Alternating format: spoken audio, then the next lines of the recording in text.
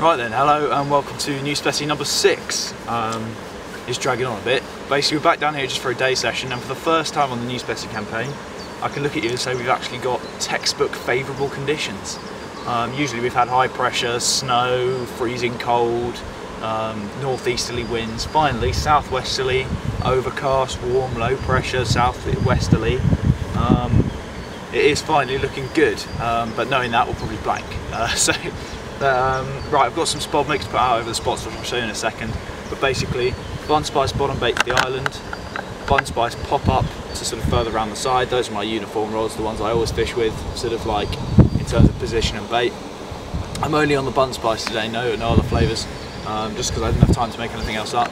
And then this one is, because this southwesterly is pushing right down into this corner here, I think it might be stirring up the bottom. Hopefully the fish will come on the feed sort of down in the margin. So this one back down in that little margin spot down there, which is sort of hit and miss around here on a bun spice bottom bait. So yeah, 3 rods. Hopefully we'll catch something. I'll put myself out there and say on camera I'd be very surprised if we didn't catch something today. But then again, you never know with carp fishing. So alright then, let's get the spotting done. Right then, I'm just getting the spotting going. Basically in here is my spod mix, very dry spod mix. We've got bun spice boilies, bun spice offcuts, bun spice chops. We've got bun spice pellets here that I've basically just normal pellets that I've soaked in bun spice liquid. We've also got bits of corn and little bird seeds in there as well. So that should go out really nice. We've got Fox Warrior spod rod here, the Shimano LX reel, and trusty Spom always. And we'll get a few good spodfuls on the spots. So I really, as I've said before, I'm pretty certain they're going to be feeding today. Fingers crossed anyway.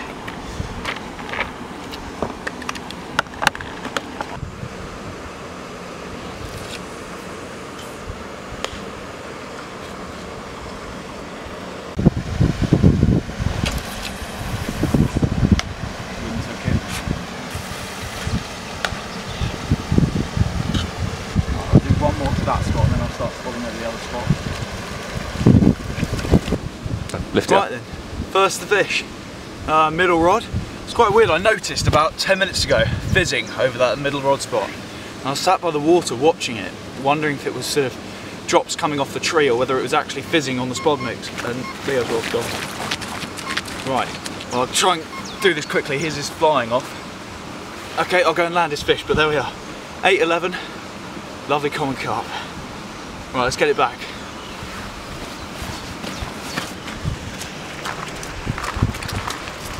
Right, I'm coming in a sec. I'll run with the camera.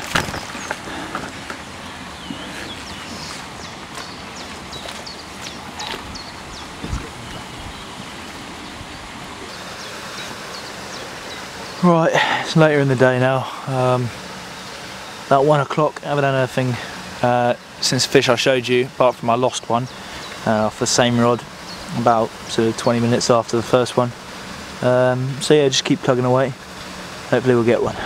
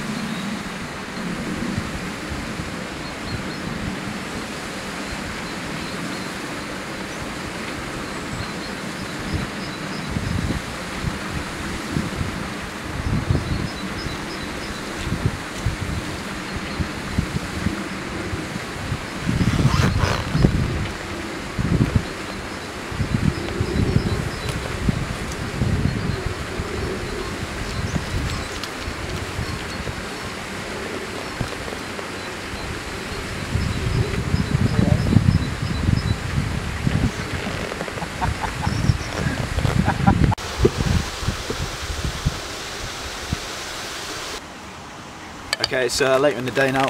It's coming up to about probably nearly 4 o'clock now, and just got myself a bowl of porridge on because always important to keep yourself warm during the colder months. On the bank, just nothing doing. It's a weird day. It's sunshine, then rain, then cloud, all kinds of weather. We just can't seem to get the fish on the feed, apart from those early ones, of course.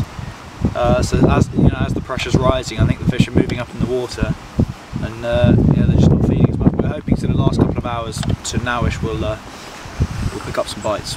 That's the idea anyway. Apple and blueberry Quaker oat porridge. I am a consultant for Quaker oats. He wishes. This is just new for 2013. Quaker oats, apple and blueberry. Don't be seen without it. It catches you more fish. I'm telling you right now, we've done studies on Horseshoe Lake where we roped off a swim. We caught more fish. We caught more fish because of this.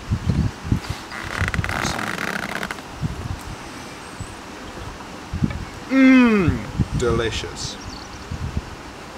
Even better with added alien slime from liquid baits.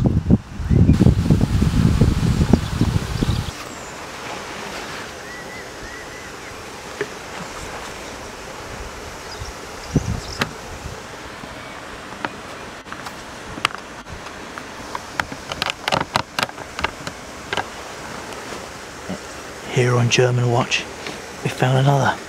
This time he's come up with an ingenious way of clearing his bucket. We just keep finding these Germans here at Winelands. Think they may have taken up residence.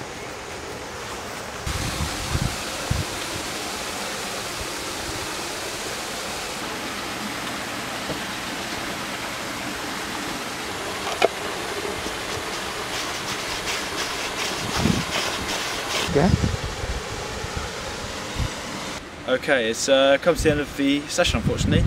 Got to about sort of 5:30 now. Quarter to 6, starting to pack up. Yeah, it's a bit of a shame. It just hasn't really come together. Conditions were sort of on and off. They started really well. We had a couple of fish each out.